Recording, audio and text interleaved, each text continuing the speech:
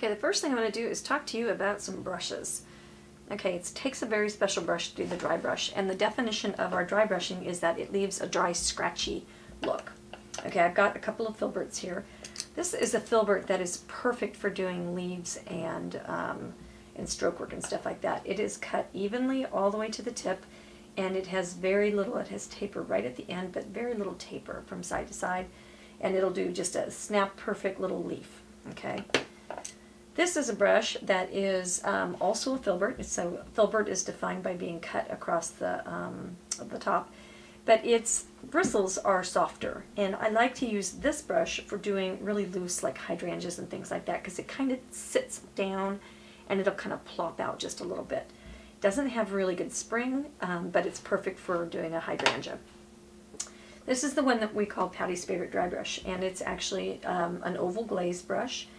It is a filbert shape, and it is tapered, and I think you can see that it comes to a pretty good point there, and it's tapered from about halfway to the point, and it's very like bouncy, springy. When you push down on it, it pushes back up at you. Okay, and that's super, super important. Okay, so what happens is that with the filbert brush, as you stroke down on the project, the first bristles will hit the ground like your longer fingers, and then the next, and then the next.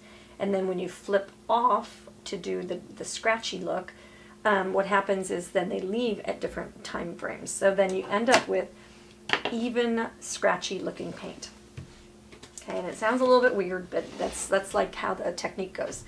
Loading the brush is a super important step, and it's super easy, but you've got to kind of trust. Okay, so what we're going to do is I'm going to rinse my brush out, and then I'll pinch out all the water. And you can wash your brush as you go.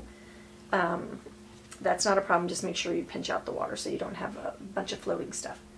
So I'm going to approach my puddle of paint right at the edge and pull it out and press. I'm pressing all the way flat on my brush, and I'm going to pull it out a little at a time. I don't want to reach in and grab a whole bunch. I don't want to scoop.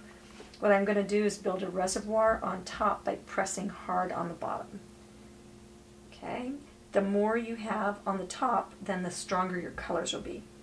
When I first learned how to do this, I was not loading my brush generously enough. Okay, so we're just going to get that loaded, and I'm looking for a wad of paint across the top, and you can see that I haven't quite reached that yet. Load, load, load, and I'm twisting my brush just a little bit to prevent what I call side saddlebags, which is the little deposit of paint on either side. And that's pretty darn even right there. And then the bottom is flat. You see there's no shine. Then on a flat paper towel, you always flick just to get the immediate paint off of that edge. Okay, and then I think I'll show you on paper, because it's easier to see on white with this dark color. I'm going to approach my stroke with a reaching out, dragging across, and lifting up. Okay, so I want that. I want to see scratches.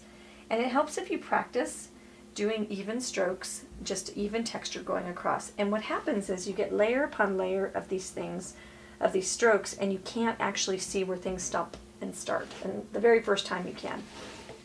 And then the other important thing is we're going to be going dirty brush from one color to the next, which is going to make all of these colors just blend perfectly. So we'll start with the darkest, and we'll work our way up. And I generally do dry brushing on a black or a dark surface. Okay, now I've talked quite a bit, so I'll refresh my paint. I'm going to make sure I don't have a saddlebag. Okay, and then you always start with your dark color, and what's neat about that, I've forgotten a line here. I'll get out my Ghost Writer, and this erases with water, the eraser, spit,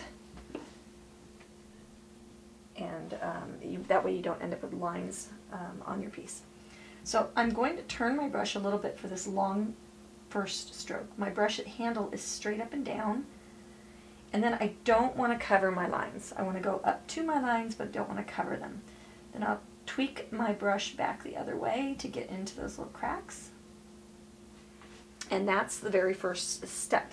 Okay, so I'll go through and I will continue in all of the sections, and then I'll erase my lines.